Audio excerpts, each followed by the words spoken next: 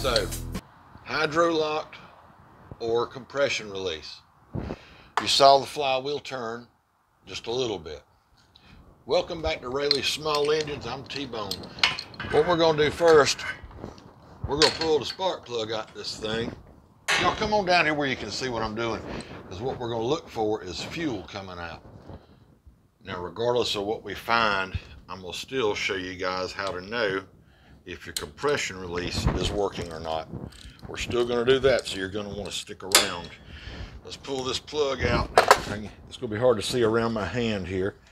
Well, what we're looking for is to see if any fuel comes out of that spark plug hole. If it does, that tells us we've got carburetor issues. All right, ready? It's about out. It's about out. Almost. There it is. Okay.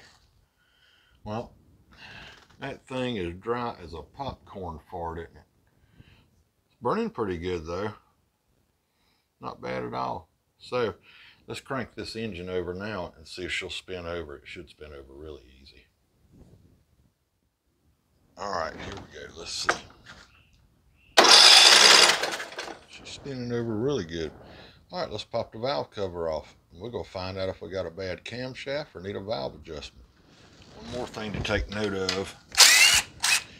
If you pull the spark plug out, gas comes running out, do not turn that engine over, because that spark plug wire will spark and you're going to have a fire, and it is not going to be any fun.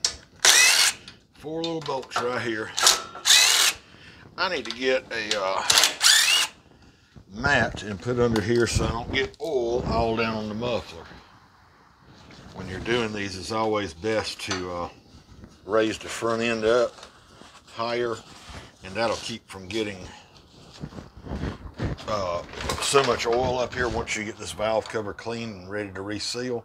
Sometimes these will be in. I'm just going to put a screwdriver up here. This one's sealed. Got the sealer, and it's on there, buddy. Just work it, baby, work it. Nice and slow. Try not to bend it all up, because you're going to have to straighten it. Here we go. Look at her, look at her. Come off of there. All right, so let's see if the compression release is working. Oh, those are pretty loose. Now you can do the top dead center thing if you want to. Crack one valve open. This is a T20. Crack one valve open. The other one, yeah, it's got a lot of play. Hit your lock nut off. Tighten up this nut till you've got a nice drag. Now what we're setting this at is 4 thousandths. Now I do nice tight 4 thousandths on intake. Excellent. And a little bit looser on the exhaust, but it's okay. It actually calls for, I think, 4 and 6. You do it how you want to. This is how I do it. Wasn't out too bad. Tighten our lock nut back up. Nice little drag there. Perfect. All right, now we're going to watch for a bump in the valve. As I turn the engine over by hand with the flywheel, you're going to watch these rockers, and one of them should go, it'll open and close, and there should be a little tiny little bump. Not fully open, just a little bump. Let's watch. Does anybody see a little bump? All right. Still turning. Still turning. Coming up on compression. Now we're exhaust. You know what, folks? Well, this customer's not going to be happy. No bump. Bad camshaft. So, just because I can, let's take the dipstick out. I got my old magnet on a stick. Let's see if I pull any pieces up out of there. Oh yeah, I hear it. It keeps dropping off the magnet.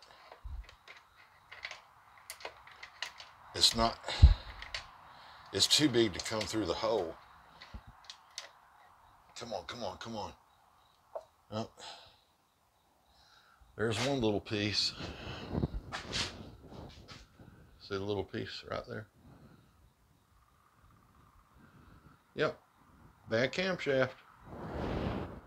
So the way we find the correct part, 31C707 3346 G6. And you may need the serial number sometimes for the code. So let's go look it up. So as you can see, I'm in parts tree. And we're going to go 31C707, trying to see around the camera, dash, what did I say? 3346 G6. 3346 G6. Enter. And here we go. I don't know if I got you all on camera or not. Click on that one. And we're going right down here to camshaft and blah, blah, blah stuff. And let's see, where's cam? Where's cam? Right there, number 46.